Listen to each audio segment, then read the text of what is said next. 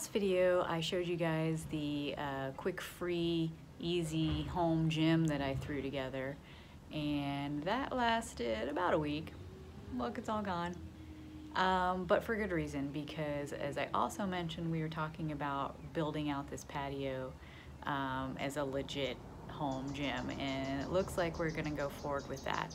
So I will be documenting that process as we go. What I'm doing is clearing it off. So my little plant stand area is now relocated around the corner by the shed. I actually think they're gonna like it better out here. And then all of this stuff, the grill and everything, is out here. And then I just have to move all that junk in the corner. And this thing, it looks like a bar, but it's actually covering the gas meter. And I'm gonna take that out too. So we're gonna have a naked gas meter, and I gotta figure out what I'm gonna do with this thing that I spent an ungodly number of hours putting together. Maybe I'll make it into a piece of art. Thing after clearing the area is doing something about this floor, which I also mentioned, how uneven it is. This slab has been broken, and you see it's raised right here. It's probably 2 inches taller right here than it is here. Yeah, and also we have this area where the sewer line was replaced, so there's this big thing. Ideally, it would be to jackhammer the whole thing up and re-pour it, but this is a budget job. So we are going to try and knock down, hi Roscoe. I'm trying to knock down as much of this hump as possible just by sort of chiseling it down, and then float a self-leveling concrete on top of it just to kind of level it out. It won't be perfect, but it'll be better. The thing about the self-leveling concrete is it won't stick to a painted surface. So who knows how many layers of paint and sealer is on here. It's decades worth. So first things first is taking all that off.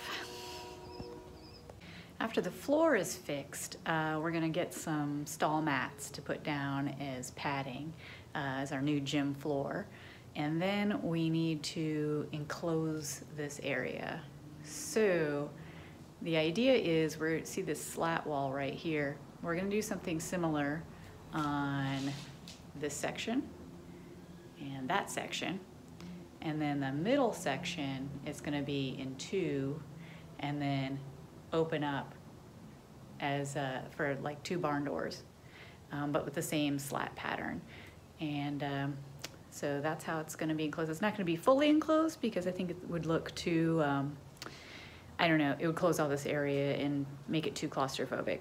So it's just gonna be more of a visual divide. And it will shade it a little bit because it gets really hot out here. Downside is we're not gonna be able to really air condition it. We are gonna get a little area air conditioner, but it will leak out, obviously. Maybe later down the road we'll add some plastic or plexiglass or something, I don't know. But for now, this will be great.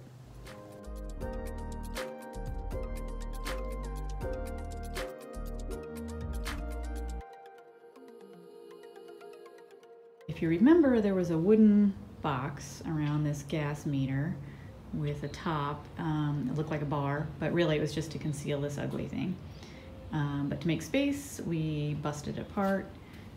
We did keep the top that I spent so much time and effort in doing in resin, and we're gonna clean that up. We trimmed the edge off because it had a gap in it for the pipe that goes up.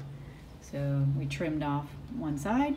We'll put some little hangers on it and hang it on the wall right there. So it hasn't gone to waste. So we've been working on it now about 5 days, but not full days, just like after work and stuff, focusing mainly on repairing the slab. But a couple things that we did get knocked out is the patio is completely cleared, and also, see that light fixture up there? They used to be about down here. They were pendants. So we raised those up there so they're out of the way. And the other thing we did is, let me switch it around. We put in a couple smart bulbs, and that is for a couple reasons. This is an old house, so there are no switches anywhere, and they're really hard to put in. So they have little turn knobs on them, and we obviously can't reach them up there, so we put in these smart bulbs so that we could turn them off and on with our phones, and we can turn them both on at the same time and off at the same time. And these are, they go from daylight to bright light, so it'll really illuminate the space.